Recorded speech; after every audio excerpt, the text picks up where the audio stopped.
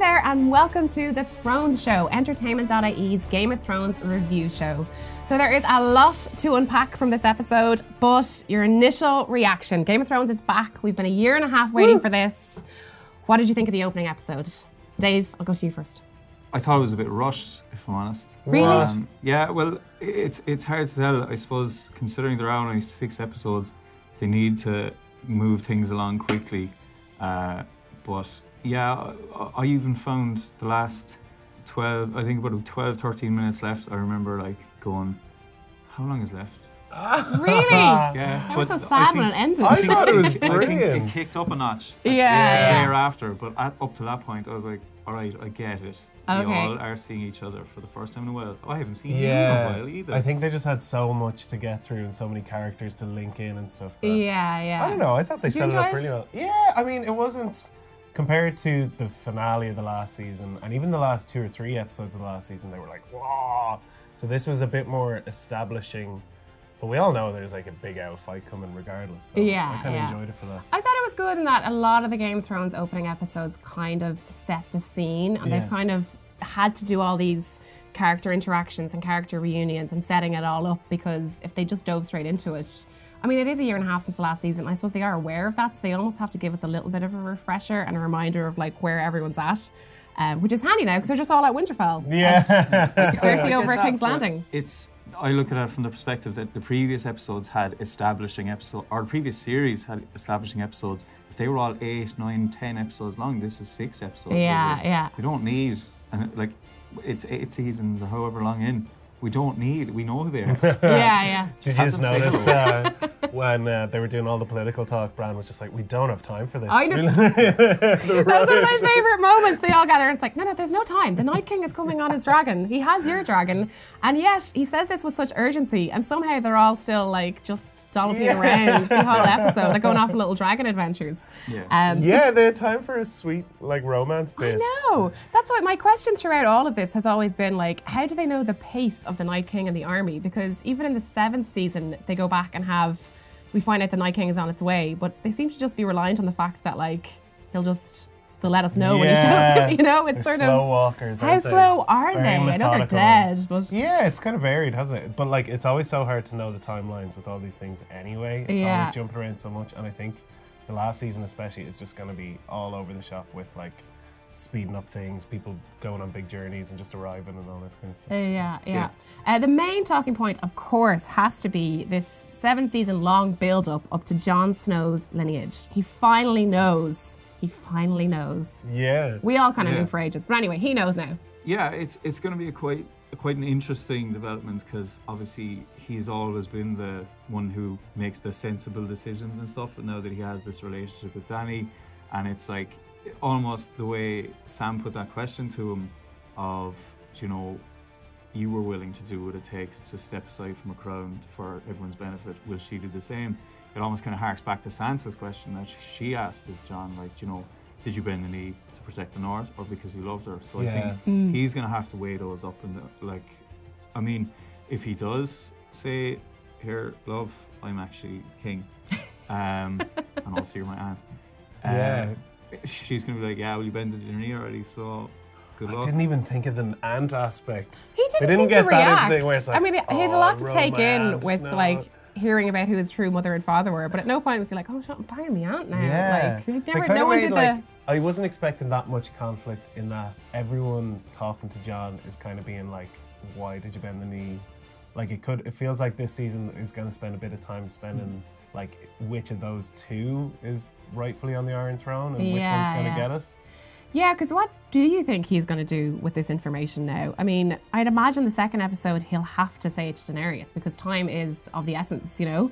And how will Daenerys react to this, to finding out she's not actually the true heir to the throne? But on the plus side, she's not the only Targaryen left in the world. Yeah. She's not alone, but also how will that power struggle play out between them? I think she's so strong though that she would not submit to him Yeah.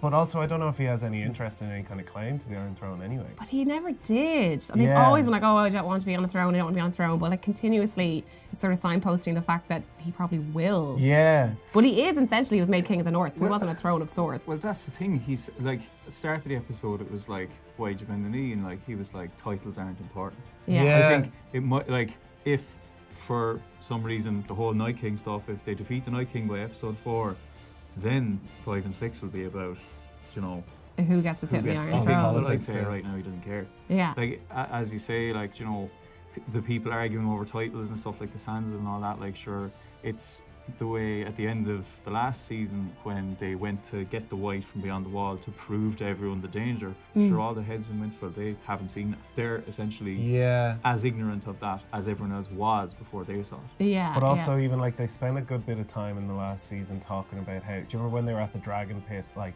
Jon is kind of honest to a fault and stuff? So like technically what he should do is not tell her that he has any kind of claim to the throne and just see how things pan out. But I think he probably just will in the next episode. Jon is so honest though, to a fault, as he said. He will have to tell her. to tell you, like just straight away. Oh yeah, actually, one of the lads said something there about 10 minutes ago. Yeah, exactly.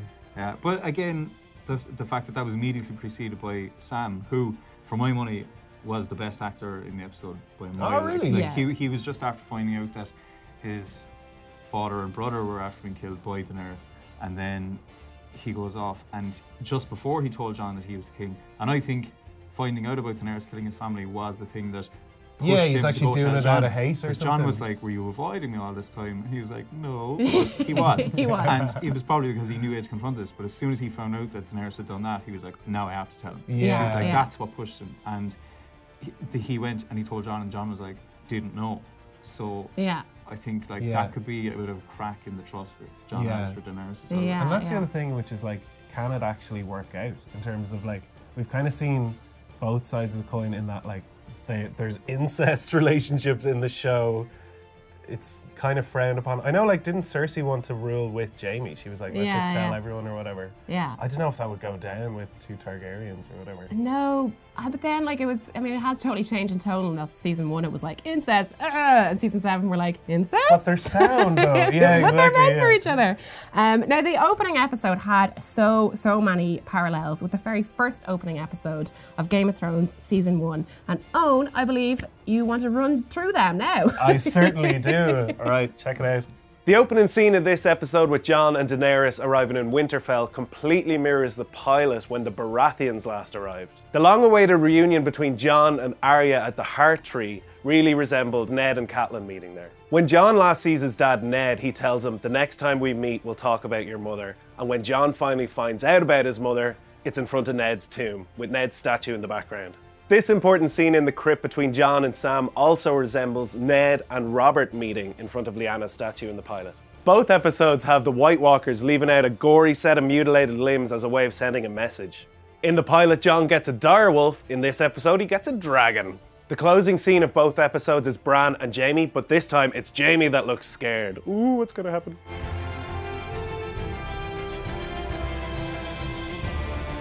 Oh, and thanks so much for that. Brilliant. Guys, the episode also had so many reunions. So many that I'm going to list them all off, and then you can tell me what your favourite one was. But we had the very beginning, which was Jon and Bran. Then we had Jon and Sansa, Jon and Sam later on, Jon and Arya. Oh my God, Arya and the Hound, Arya and Gendry, Tyrion and Sansa, Theon and Yara, Tormund and Dolorous Edd, and of course the very end, which was Jaime and Bran. Oh yeah. Dave, what was your favourite reunion of them all? I think like a lot of the reunions, I would say, were kind of a bit of a wink to fan service, which I'm not a huge, ironically, fan of. Yeah. I think the most kind of organic one was probably Dolorous Edd and Tormund. I thought that was a really funny reunion. It would kind of crack to their whole, you know, somber tone that was going so far. But I think just because of the quality of Sam's acting, I think Sam and Jon, that took the biscuit for me. Yeah, absolutely. Yeah. What about you, I was gonna say I really liked Tyrion and Sansa reuniting for the first time since the Purple Wedding. You're like, oh my God, class. Yeah. But after hearing it there, it has to be Jaime and Bran. Like, yes. That's pure pilot stuff where, like, you know, the last time I saw you, I threw you out of a window. Yeah. I just love We've like all been there. yeah. Yeah. You can kind of tell. I almost thought Bran was going to break into a smile or something because he's just so like, none of that stuff matters. I don't care that you broke my legs. Yeah. Like, But of course, Jamie, because I was trying to wonder that as well, if Jamie would know that he was still alive. But I suppose he probably wouldn't know that he was still alive, or certainly wouldn't be expecting him to be there as the welcome I think there were wagon. times after he became sound where he was like showing signs that he was grateful that Bran survived. Yeah, you yeah. know, for all his evils. And of course, like as much as Jamie did do that awful thing in the opening episode, he sort of has paid the price had and such come a on this redemption huge, arc or whatever, such an arc for his character.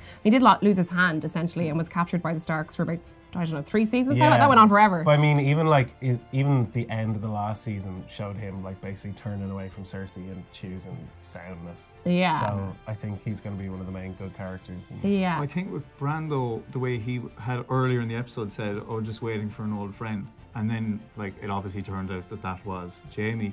I feel like, come on now, like you can't. You're either Bran or you're the Three-Eyed Raven. He flip flops. I'm like, you know, pick a side. I think he's like maybe You're one or the other. 10% Bran, 90% Three-Eyed Raven. He's not Bran. He's like, shy He's at not parties though, but I think anyway. he knows who Bran is and the person that Bran is to all these other people. Yeah. So it would be interesting in that, like, he knows when he sees Jamie that Jamie is the person who put him in a wheelchair. Oh, I get, Yeah. I get that, but like, then why did he say like the waiting on an old friend? It's like all episode he's like, I'm the Three-Eyed Raven. He's a and then it's sassy like, raven. what are you doing there? He's like, waiting for the one. You know? Yeah. We'll see. What was your favourite? Yeah. My favourite was definitely, it had to be John and Aya. Oh, yeah, Leaning at the stop, yeah. tree. That was phenomenal. And that was like Again, they haven't 7 seen each seasons other in the since the waiting. pilot, Yeah. like.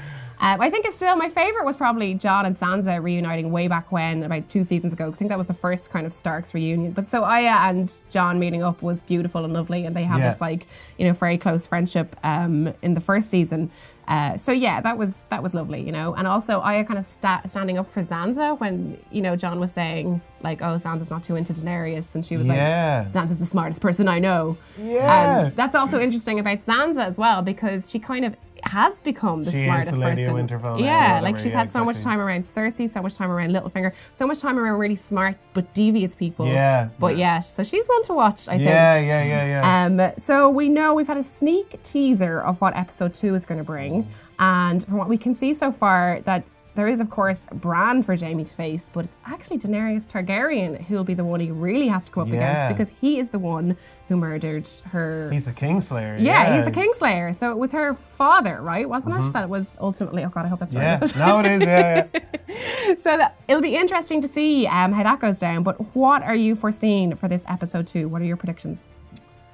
Well, I think we talked about how we couldn't confirm what the name of the episode was, but we don't think it's going to be the huge Winterfell battle quite next episode. No. So I suppose it's just going to be a little bit more building up, and I don't know, there's going to be a load more chats. Yeah. That's my huge insight. Dave, what do you think? I think having seen in the trailer for episode 2 where Tormund is talking to Jon, I think I wouldn't be surprised to see someone like Dolores said bite the bullet to the White Walkers on the way or something like that. I don't think that's even there'll enough. be something of like, oh, I'll hold them off, or this kind of thing that Tormund and a few more will get there. But I think the whole Jamie thing, it's just going to be like, you're rubbish, and then he'll be like, yeah, I'm sorry, and then they'll be like, yeah, but you can fight. He's definitely going to end up being a Yeah. I mean, they're not going to lose any They're fighters. not going to like execute him, because that would be again going to the whole petty thing that like Jon Snow was like, here lads, we have to fight them. We cop on. And like the other thing was, there was a good bit of this episode spent talking about like northern politics or whatever, all the different little houses and how they're aligning. Absolutely, with them. So yeah. Maybe there'll be some more of that. I don't know. Yeah, there could be. I mean, I think they would necessarily, I mean, again, about the pace of the Night King and the army, like they're going to want to get on with that. We know episode 3 is the big battle, so I'd imagine episode 2 is kind of just be like the absolute lead up to it. Maybe it's going to have some cliffhanger for the battle. We don't have time for that. Yeah, there's no time. There's no time. And of course, we've run out of time here as well, but there's so much that we didn't get to talk about. We didn't get to talk about Qyburn issuing Joffrey's crossbow to Bronn to kill the Lannisters. As if Bronn's going to kill Tyrion. Like, why would you say him as a mate? I don't know. Yeah, totally not going to do that. Cersei didn't get her elephants. So obviously the budget's big for Game of Thrones, but it's not quite that big. And those amazing opening credits, which took a massive overhaul as well. Yeah, Jesus. Love to talk about that more. And of course that jump scare, which was one of the best jump scares of the entire thing, when the little kid in the background, the little Umber kid. Ned Umber. I actually screamed for that one, so that was unexpected. And how funny the episode was. It was very witty and sharp, one-liner wise. A bit cheeky, yeah, exactly. I felt there was more laughs in this episode than normal though, but maybe also, that's I want to because know what that symbol was burned into the wall. We've seen that with the White Walkers a good few times. Yeah, that's come up throughout. There'll be loads of this anyway up on entertainment.ie, dissecting every last detail, so please check it out on this web address here, which will cleverly appear when we're doing it. Sure. That's it from us. Catch us again next week after episode 2.